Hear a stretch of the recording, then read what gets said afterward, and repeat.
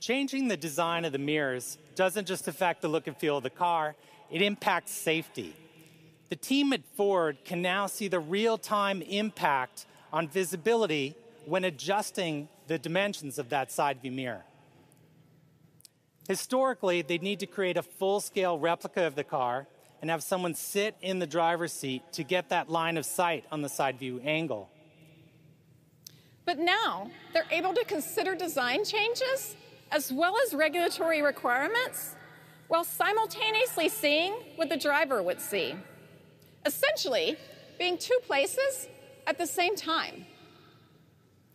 The team at Ford is often working against tight deadlines with teams all across the globe.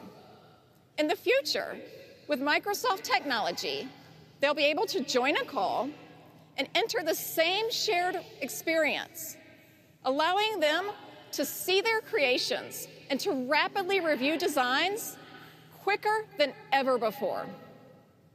Terry's going to bring Noah into the discussion. You'll see Noah on one screen and a view into what Noah is seeing on another screen as he's working remotely.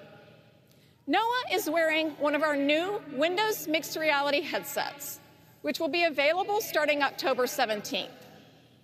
Now, Noah has a fully immersive view. So as Terry makes changes to the mirror, Noah sees those exact same changes live in virtual reality. Our vision for the future blends physical and digital worlds across devices, empowering people to collaborate in the same shared experience from anywhere around the world.